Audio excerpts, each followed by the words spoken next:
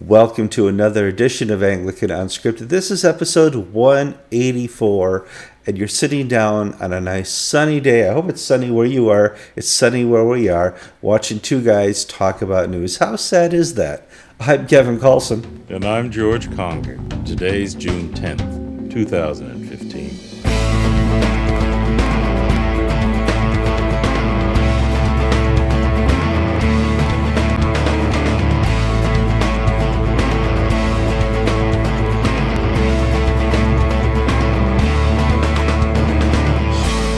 Okay, George and I are back on screen. We've had some we can't even talk. We're having such technical difficulties. George and I have had some technical difficulties with his stream from Florida. Through his internet cable company, every once in a while his Skype will cut out. And that's really led to, we have a whole lot of half shows that you guys probably will never see. And today, the cable guy is going to come and going to replace his modem and router and try and figure it all out. But we wanted to get this episode out before the guy arrives because it's important news. And I got a service in a half hour. Yeah, and George has a 10 o'clock service. So we're going to rush it out.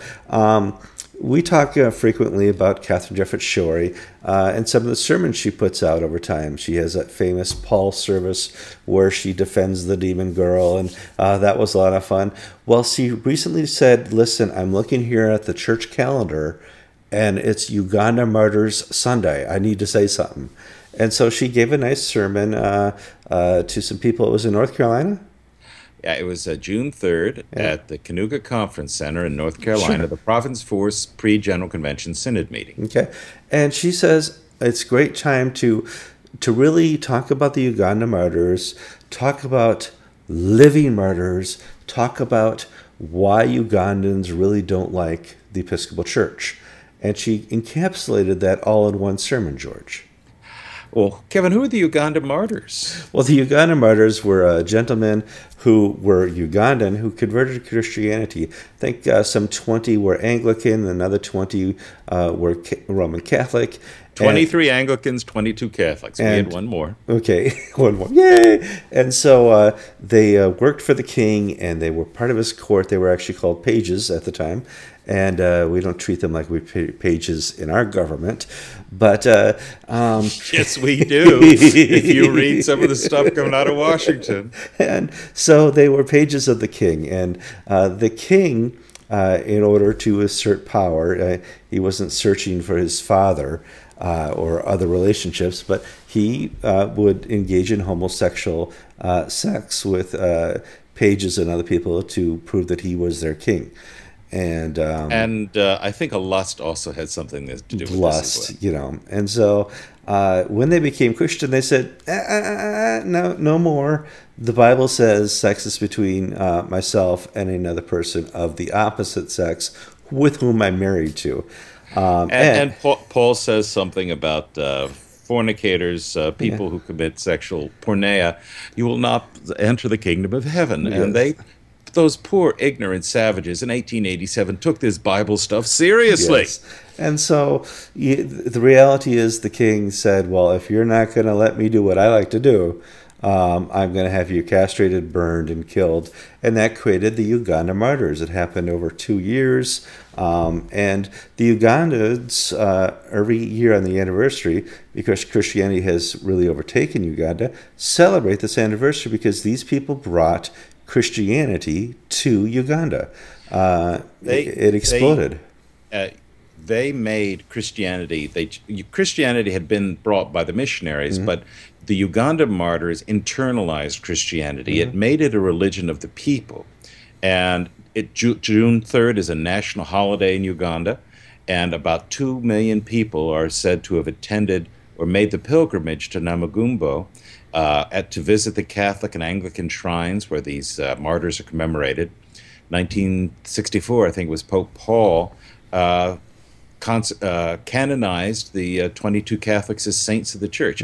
This is a big deal in the Ugandans' cultural, emotional, national life. The president, everybody goes to these things because Imagine wrapping together Easter and Christmas and the 4th of July and Thanksgiving into one holiday. Yes. And you've got the Uganda Martyrs Day in Uganda. So, And it's yes, in our church calendar. it's in our church calendar, which is why Catherine Jefferts Schori wrote her sermon. Now, Catherine Jefferts Schori had clearly an agenda in this, and that is to show that in the end, we all agree that there's nothing wrong with homosexuality. And to get there, she had to identify what martyrs were. She introduced us to something new called living martyrs, which is ironic in my world because she has created 770 living martyrs of her own.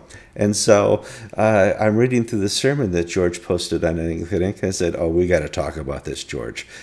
Well, the first 3/4 I disagree with profoundly, but, it's my opinion versus her interpretation.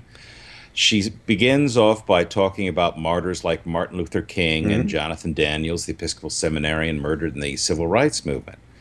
But then she sort of expands the definition of martyrs and basically choosing more and more and more anodyne individuals till finally she gets to Chip Marble and Duncan Gray, 2 former bishops of Mississippi, who for their pro-gay stand, in my opinion, have been mildly inconvenienced. So we've gone from martyrs like Martin Luther King all the way down to bishops who are now unpopular because they caved in on the gay issue.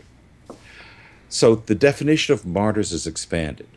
She then defines the Uganda martyrs movement and says, this is all true and well and good, but we have to understand that psychologically speaking, this is why the Ugandans don't like the Episcopal Church. They've got, in essence, a psychic hang-up over this traumatic event in their national lives. And besides, what the king was doing in 1887 is not the kind and loving relationship that we know the homosexuality to be today. Now, that's all opinion and analysis, and I basically think the woman's cuckoo when she says that. Well, you actually, all this is documented. Let's talk a little bit about the bishop. He showed it, what's his name again? Christopher Senyanjo. I'm really good at African names, and I apologize. He showed up at the last Lambeth when Uganda had decided they're not going to go. He shows up as a bishop of Uganda. He was all over the exhibition hall. The Episcopal Church said, look, we have a Ugandan bishop who supports homosexuality. And he was starting to make up get higher and higher in the VIP chain until Henry Arambi got in contact with Rowan Williams and said, this guy's been deposed. He went to trial. He did not go to trial because he opposed homosexuality. He went to trial because he ordained somebody in a non-denominational charismatic church. In her sermon, the presiding bishop said that Christopher Senyanjo was deposed by the Ugandan church for support of gays and lesbians in Uganda. He does support gays and lesbians in Uganda, and he's flown all around the world by gay activists to be an African voice. He was not deposed for that. I covered his trial in 2007. I wrote it up for the Church of England newspaper. I spoke to the provincial secretary. I did all the reporting and checking the facts. I even looked at the documents from the trial. Christopher Senyanjo, there was a former Anglican priest in Uganda who joined one of these charismatic African independent churches, and he was going to be made a bishop. And Christopher Senyanjo consecrated him a bishop for this charismatic independent church. In essence, he passed on apostolic orders to this new denomination. And for that reason, and that reason alone, he was deposed.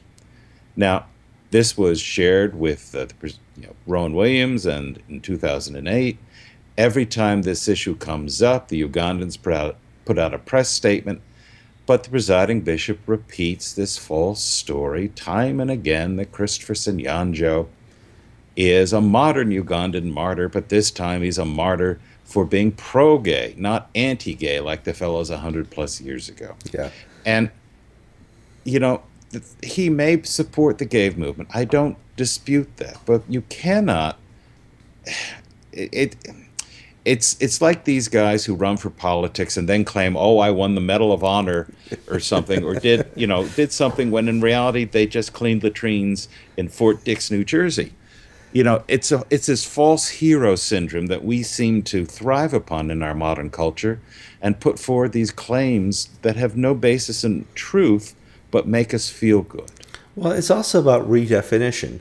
The Episcopal Church is willing now at this next General Convention to start to redefine marriage, to redefine holy matrimony, something that has been a constant in the Church for 2,000 years and constant in Judeo-Christianity or in the Jewish culture for thousands of years before that. And it's time now in 2015 that we redefine it. She's also taken the opportunity to redefine what a martyr is. And this is just this culture where if we don't like what we see, we can change it. Bill Clinton is very famous for saying, well, that depends what you say is. And we avoid the truth by trying to avoid the words and the definitions those words provide.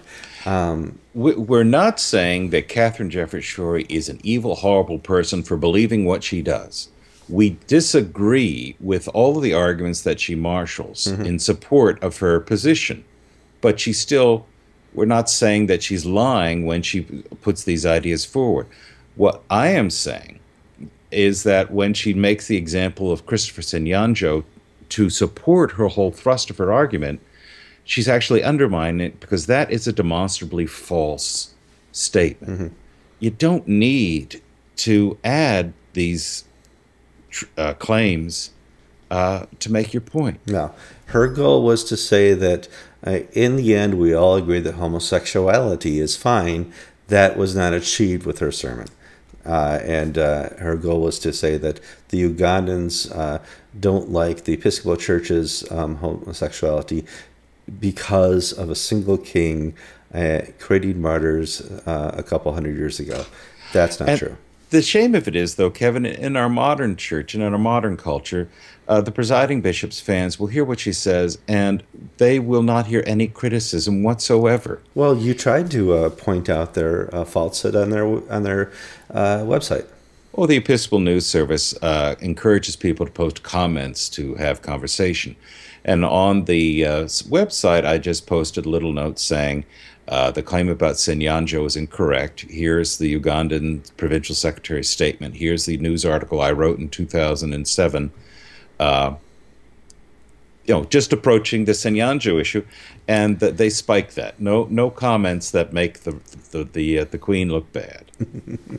All right, so let's talk about comments that make us look bad. It's a little transition. 10 days ago, or maybe it's 2 weeks ago now, a person posted on a website some criticism of a show we did a long time ago. It was about a year and a half ago. George and I were talking about coming back from GAFCON 2 and some of the elements of what happened there, some of the characters who showed up there, some of the characters and what they did there. And that show episode, I forget. And our interpretation of what it meant. And our interpretation of what this meant. This poor gentleman, who I feel sorry for, watched that episode many times to find the inaccuracies he thought were in the article and the inaccuracies of our analysis.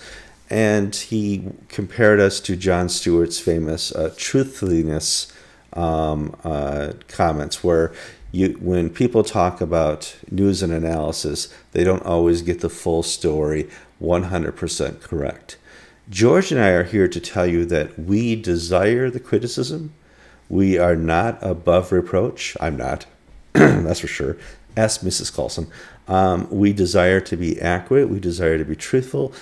We desire at the end of the day that this show reflects not just a production value and entertainment value, but it glorifies Christ and grows the kingdom. It's a multi-use show. So when we are wrong, we desire to correct it. 2 weeks ago, I corrected a story on Bishop Brewer. I said Bishop Brewer supported the lifestyle of the two homosexual men who wanted their child baptized. I was wrong. A wonderful viewer pointed out, Kevin, that's not exactly what this text says. You need to correct it. I came on the show, I corrected it. George made a faux pas back at GAFCON 2, where he posted a draft of the communique. And George, what did you do? I was not present when they say don't share this. I just got the piece of paper, and since it didn't say embargoed, I went ahead and shared it as I would any other document that came my way. Well, once I had a bunch of people get on the internet and just scream and rant and yell and rave, saying, "Take this down, you horrible human being." Well, you know, that really doesn't do much, if anything, for me. But when the GAFCON people said, "Oh, you've made a mistake, this was embargoed," and I said, "Oh, I didn't know," I took it down. In other words, there's no percentage in sort of persisting in falsehoods, persisting in mistakes. Right, and we're not we're not saying we're perfect. Our commentary is perfect, obviously, and our news analysis is Kevin, perfect. This is the difference between commentary and news. Sure. Now, in this issue, I wrote on this issue that we covered in that Anglican Unscripted episode that's under discussion. I wrote news stories for the Church of England newspaper, the Church Times, Anglican Ink, and I was on the BBC discussing these events. And then then we had our Anglican Unscripted, where I laid out the facts and we talked about what we think they meant in our inimicable way. Yes, and only the way you and I can do it. Now, I've looked at the claims that we've made errors of fact in that broadcast, and we didn't, because that's what my notes say, that's my recollection, and that's what I wrote in all these other outlets. However, this guy disagrees profoundly with what we think they mean. And that's fine. That's fine. That's a commentary and analysis. Right. You agree or you disagree. Sure. But to pretend that you're doing dispassionate professional analysis when you're really doing partisan hackery and calling it high-mindedness, you know, come on, try again. Well, but we do want you to try again. Here's the thing. If you love our show and you find something we do inaccurate, write anglicantv@gmail.com and correct us. If you don't like our show and you find something we did incorrect or inaccurate, write anglicantv@gmail.com and point it out. If you are told by somebody to find a mistake in the last 184 episodes so that we can really finally put Anglican Unscripted under the water again, that's fine too. We feel sorry for you ever having to watch more than one episode. But write anglicantv@gmail.com and we will correct any inaccuracies. We're here to be accurate, thoughtful, provide analysis and humor, and grow the kingdom. We can only do that with your help. Another thing, if you know we are inaccurate on something and you don't correct us, that's bad.